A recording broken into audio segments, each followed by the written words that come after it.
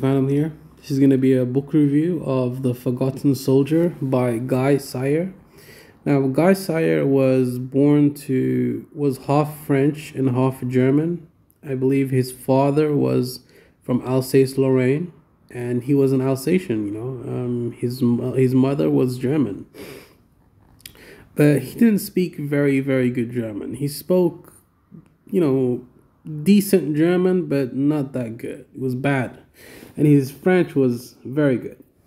So what happened was he joined the army and he joined the army and he became part of the logistics company. He was supposed to send different companies their rations and supplies. So his first mission was to go to Stalingrad and to try and supply the men at Stalingrad. But on his way there, he encountered a lot of partisans, and he saw a lot of looting on trains, and he saw wounded soldiers going back to Germany on these trains as well,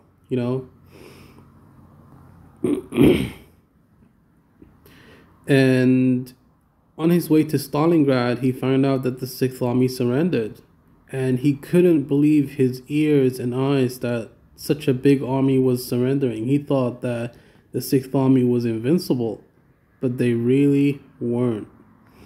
Now, moving on, he actually went on leave. He had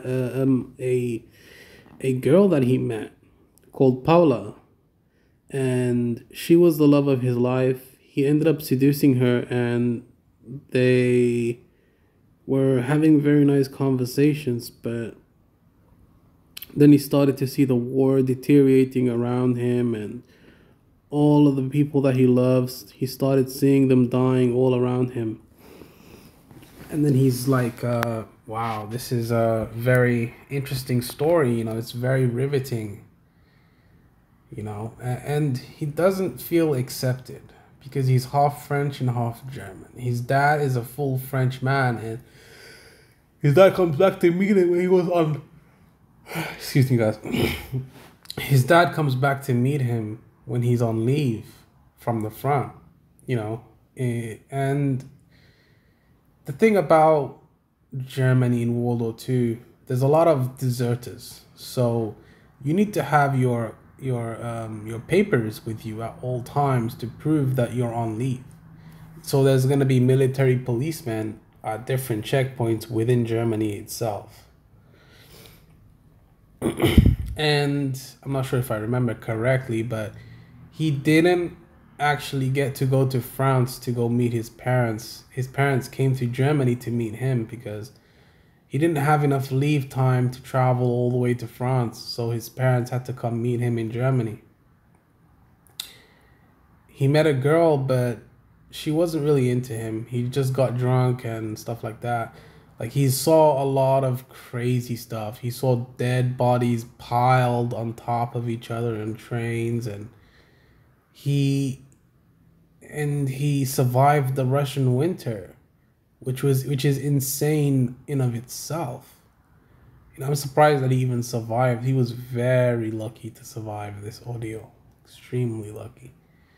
He could have died at any moment with those partisans in those forests where he has to clear the partisans.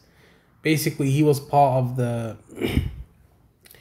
the regular army is at the front line. He's behind the front lines, mopping up and doing anti-partisan duties to secure the supply lines. That was his job. That was what he was supposed to do during this campaign. And then the war starts to go badly for them, and they have to retreat, and he sees more men dying around him. The people that he started the campaign with, all his friends, most of his friends are dead. Only a couple of his friends are left. Towards the end, he just keeps retreating because the Soviets are closing in. They're closing in on Germany itself. He feels that he was lied to and betrayed, and how did he feel? I mean, the guy was a proud supporter of the Nazis. Like, Just like that other guy, what's his name? Erwin Bartman. He was he was also a ardent Nazi. He supported the Nazi regime. Did this guy support it? I mean, he was a little less extreme than Erwin Bartman, the Frau Volk and Führer guy. But because that guy is part of the SS, Guy Sajer wasn't part of the SS, and he actually tried out for the Luftwaffe at the beginning of the story. He told us in the epilogue that he tried out for the Luftwaffe. He tried to become a Luftwaffe pilot, but he failed the test. He couldn't pass. So in the end, he ended up just joining the army because he couldn't make it. He couldn't hack the he couldn't hack the pilot test. He failed it. So the Luftwaffe gave him back to another unit. He had to join the regular army.